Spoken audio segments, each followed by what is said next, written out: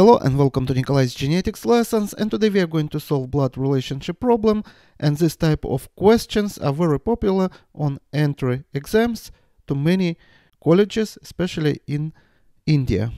Here is our instructions, and here's a question: which of the following means that C is a son of M? And we are given 4 variants, so we are going to build 4 pedigree charts and we are going to find the answer. So the first pedigree is going to be M minus N. That means that first is the sister of the second. So according to our instructions, M is a sister of the N. So M, she is a sister, so she is female, and she is a sister of the N. So we put N here. We don't know the gender of the N yet. Nothing is said about parents, but we can add them here, so we would have a better clear picture. And next we have N times C. N times means that first is the father of the second. So N is the father of C. So now we know the gender of N because he is a father. So he has to be a male, and he is a father of the C. So we have C here, and we don't know gender of the C yet. Plus here means that the first is the brother of the second. So C is a brother of F. So he is a male and he is a brother of F. But we don't know the gender of F. So we put this sign here. And we can return to our question: which of the following means that C is a son of M? C is a son of N, and N is a brother of M. So for C, M is going to be an aunt. So you see clearly that C is not a child, not a son of M. Let's check second variant, F minus C. And F minus C means that first is a sister of the second. So F is a sister of C. F is a sister of C. So C here. Let's also add parents. So parents going to be here. C plus N plus indicates that first is a brother of the second. So C is a brother of the N. So he is an N, and this is have to be third sibling, but we don't know the gender of this child. And now let's check the last couple. It's going to be N times M, and this means that first is the father of the second.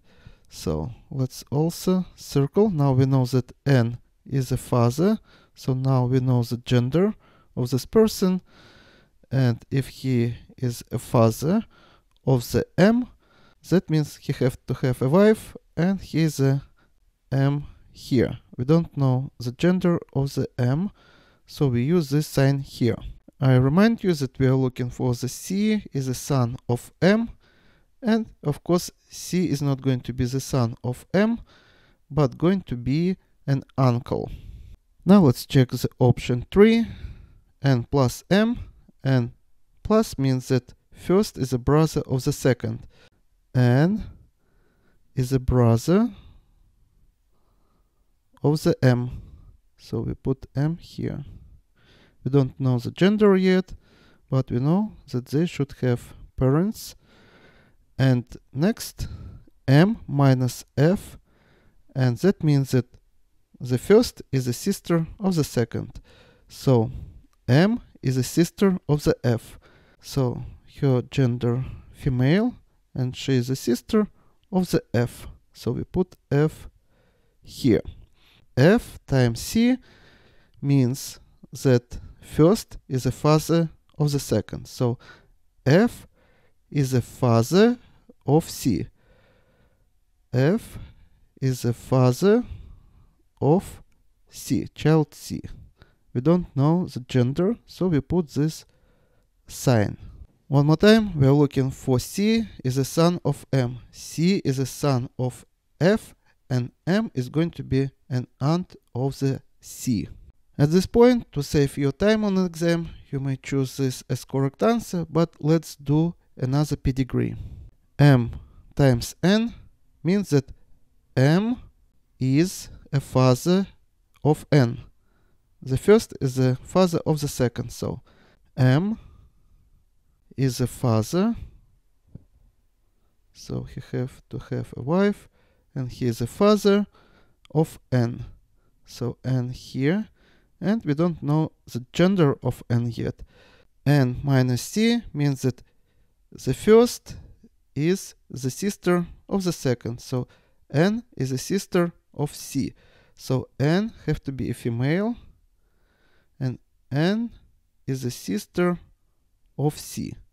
So C is here. We don't know the gender of the C, but let's check.